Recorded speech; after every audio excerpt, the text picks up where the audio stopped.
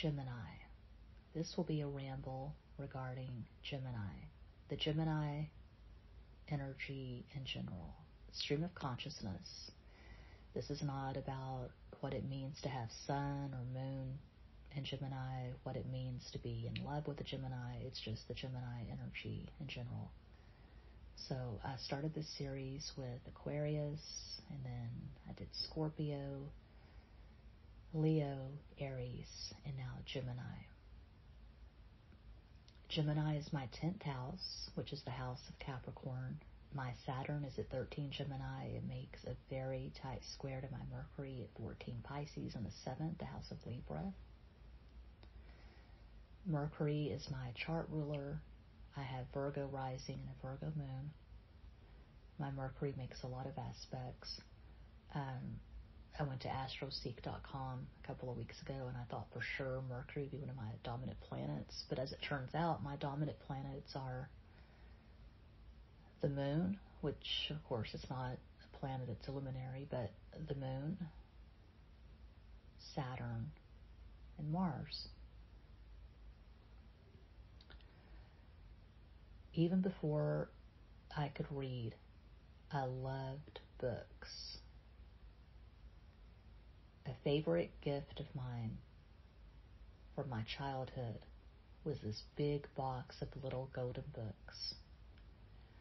I just remember my parents giving me this box filled with little golden books, and I was in heaven. Whenever I went to the Five and Dime with my paternal grandmother in Seymour, Texas, so before the dollar store, there was the Five and Dime, the Ben Franklin store. That's what I would always want, was a book. Books.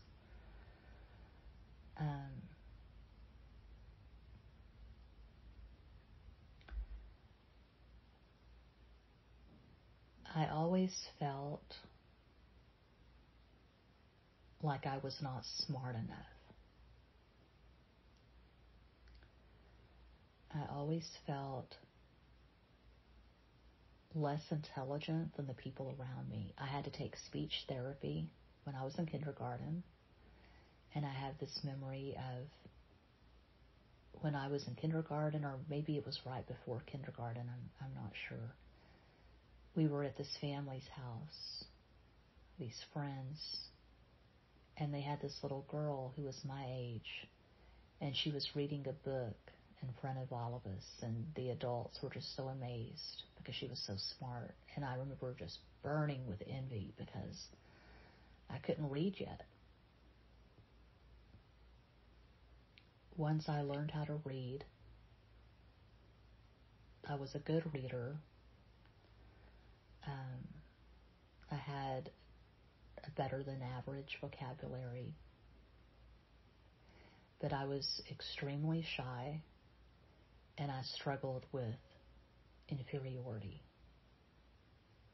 I struggled in school, especially with math. I was usually pretty good at English, reading, writing. However, in first grade, another memory, I had to stay in during recess, and that was most days. I didn't get to go to recess. I had to stay in the classroom and write my letters over and over again because I wrote my letters too large.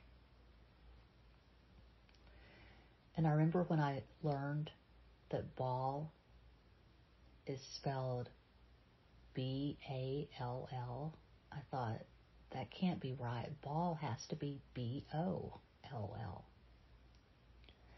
So wherever Saturn is in your chart, that's where you're going to face your hardest lessons. So for me, the hardest lesson of my life, I would say, has been how to communicate effectively and how to have confidence with my communication. I mean, my God, I'm 49 years old and I still struggle.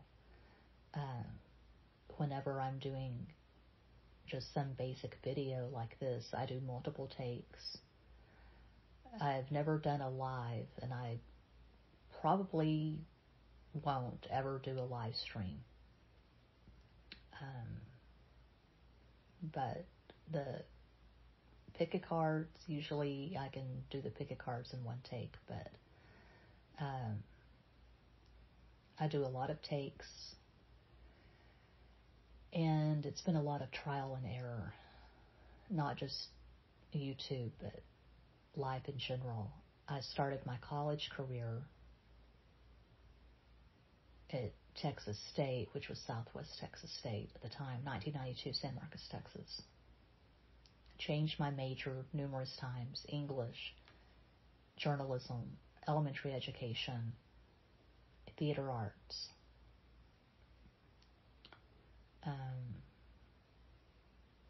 So I dropped out, went back,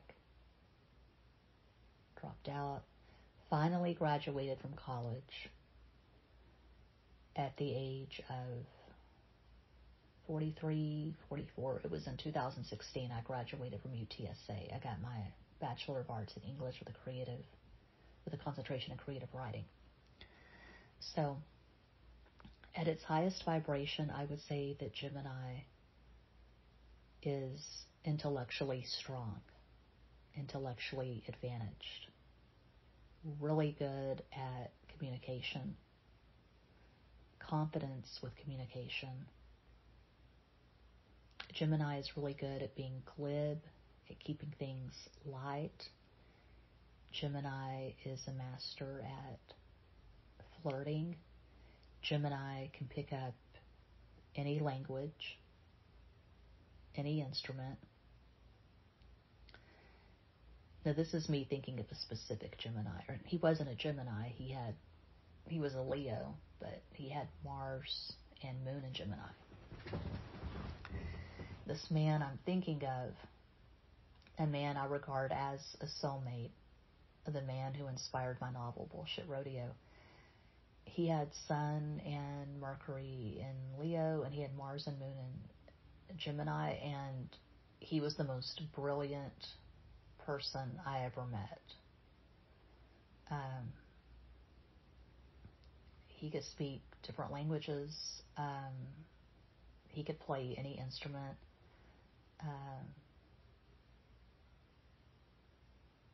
One of the best weeks of my life, which that week was what led to me writing my novel, Bullshit Rodeo, a week with this man in Santa Cruz, San Francisco, and Ben Lomond, June 2010. We were at this art gallery in Santa Cruz for this little impromptu poetry reading, and he asked me to join him on the piano, and he played Ruby Tuesday by the Rolling Stones, and we sang together. And then later at his place on the mountain in Ben Lomond, he was playing this song on his piano, and I said, I love that song. What is that called? And he said, it's called Silver Shoes. I later found out he got the title wrong. It was Brass Buttons by Graham Parsons. And he sat me down at his computer, and he said, this is the song that reminds me of you. And it was To Ramona by Bob Dylan. Bob Dylan's a Gemini. And I never can remember. With Saturn and Gemini squaring Mercury and Pisces, I'm always doubting myself. I'm always doubting my intellectual capabilities and my memory. I can never remember if the title of that song is To Ramona or For Ramona, but it's a beautiful, bittersweet, poignant love song. I always felt challenged whenever I was on the phone with this man, and I talk about him in the Leo Ramble. So he made a huge impact on my life. He would call, and I immediately felt like a schoolgirl. He just had this larger-than-life personality, and he was brilliant, and he was a master at conversation, and so I always felt inept. I fell in love with this man when I read his first poetry collection, The Urinals of Hell. I sent him this email, this schoolgirl, crushing, starry-eyed email, and he was gracious enough to respond. And there was an Elvis reference, and I forget why we bonded over Elvis, but he out-Elvised me because I told him that I had been to Graceland once. And he said, I've been to Graceland 3 times. So I'm looking forward to seeing the Elvis movie. I'm sure that I will cry. But he lived this very colorful life. He lived in Japan. He lived in Thailand. He lived in Italy. He was from Oakland, California. He lived all over, and I asked him once, I said, of all the places you've lived, what felt most like home to you? And he said, New Orleans. And he writes about his time in New Orleans in his novel Swamp, The Urinals of Hell, Stumpfucker, Cavalcade, and Geek City Apocalypso. His books are all at Amazon. He drank himself to death in a San Francisco motel room, July 2017. And it was funny, right after he died, I dreamed that we were together in bed, and it was the morning, and he said, let's go get some bacon-wrapped donuts. And I had heard about bacon-wrapped donuts, but I'd never had one. And I told our mutual friend about the dream, and he said, oh my God, whenever we worked the flea market circuit together, they went to these flea markets in Northern California and sold stuff. He always wanted to get bacon-wrapped donuts for breakfast. So, his Pluto was conjunct my moon in Virgo, tight. I've experienced that with 2 different men, and they both inspired novels. So, Pluto conjunct moon ain't nothing to fuck with. My mom is a Gemini,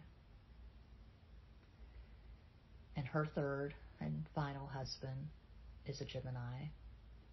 I'm pretty sure they both regard each other as the love of each other's lives. They met when they were in their middle age in 1998. They got married in 1999. And the energy just changes dramatically whenever they come to visit, because we're a fixed household, meaning I'm an Aquarian, my ex is a Leo, and our son is a Scorpio. And we live a pretty calm, quiet life. When my mom and her husband come to visit, it's go here, go here, go here. We call it the Gemini tornado. We're actually going to visit them at their home next week. And they have a pool in the backyard, and my mom's husband has this building. It was a shop, a storage space. He turned it into like a man cave. So he's got a bar in there and some old car that he's worked on or something. I don't know, but there's always something going on with those two. They always go to Canton. They love to go to Canton to go shopping once a month. And they're just always out doing things.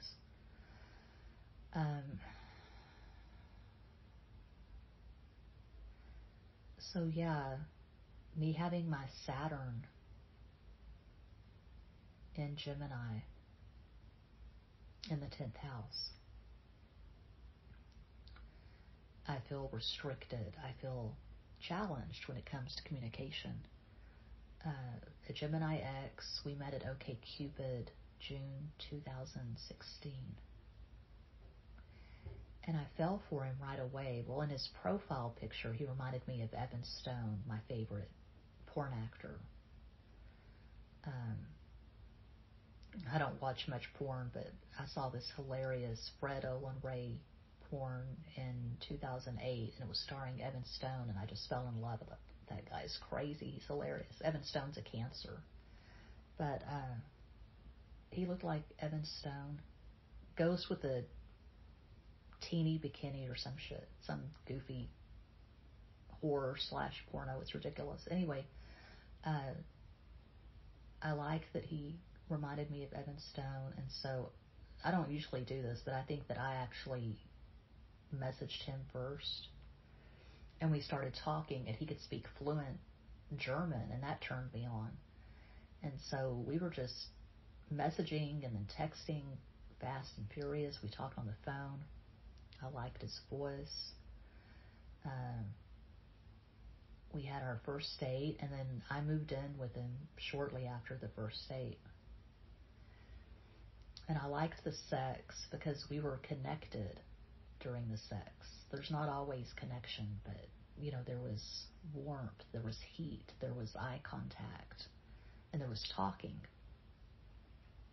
And I liked that. But then once I moved in with him, I was at home all day and he was at work. He had a commute to San Antonio from New Braunfels. And he didn't text as much, and I didn't like it. And I told him, you know, I require a lot of communication. He said, well, we live together now. So that was no bueno. We had a lot of issues, but I take communication pretty seriously, and that's absolutely a deal breaker for me. I cannot be in an intimate relationship with a man. I can't be in love with a man who sucks at communicating.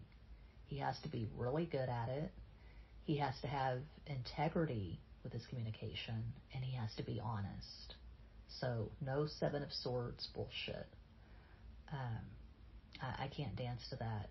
I have to be with someone that I trust, and there has to be consistent, lively, invigorating, stimulating communication. The whole sexting thing is really lost on me. I mean, I've participated. I had phone sex in the 90s. And I've done sexting as recently as last year at fucking Instagram. But after the last situation, I said, okay, that's it for me. I'm hanging up the spurs. I am too old for dick pics. I'm too old for casual. I'm too old for any triangulation. Fuck the third party stuff. Can't do it. Can't dance to that.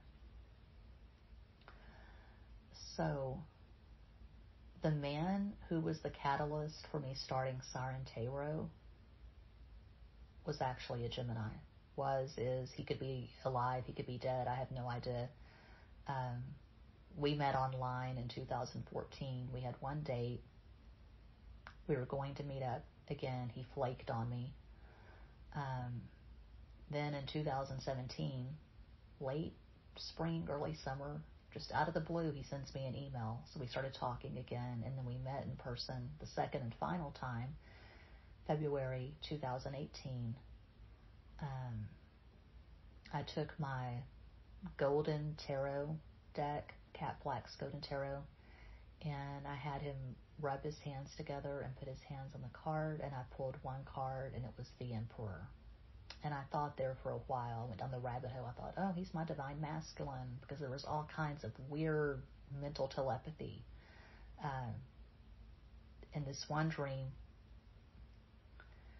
I saw him clear as day. We were at this hill country wedding, and he was wearing a cowboy hat, and I called him Gemini Cowboy. And I called out in the dream, I said, Gemini Cowboy, I need you. Call me. I woke up that morning to a missed phone call from the guy and text messages. So there was always something like that. And so that twin flame journey, as is so often the case apparently, is what led to me starting Siren Tarot November 18, 2018. And I was on the twin flame journey for a while. I thought about getting coaching, and then I thought, no, I can't. So I'm not sure what I even think about the whole twin flame thing. so I can't really speak to it. I get the occasional client who says, is this my person? Is this person my twin flame? I have no idea. You know, I can tell you what the cards say, and you see certain cards and you say, okay, that's your twin flame, and I think that's really overdone. Oh, there's 1111, there's the Four of Wands, there's the Emperor, there's the Empress, there's the Two of Cups. Yeah, you're definitely twin flames. Okay, well, what does that mean? What do you do with that information? So that's what I'm talking about. I take communication and education seriously. I consider myself an amateur. I consider myself a lifelong student. I am surrounded by books. I've got books on the floor by my bed. I've got books in the bookcase. I've got books in the den in bookcases. I've got books in boxes in the garage. I still want to learn how to play the guitar. I've been saying that for decades. I still want to learn how to speak fluent Spanish. I've been saying that for decades. The epitome of the Gemini energy is Audrey Hepburn in Breakfast at Tiffany's. So that's what I have for Gemini. I hope this elucidates. Hope this entertains. Thanks for listening. Peace out.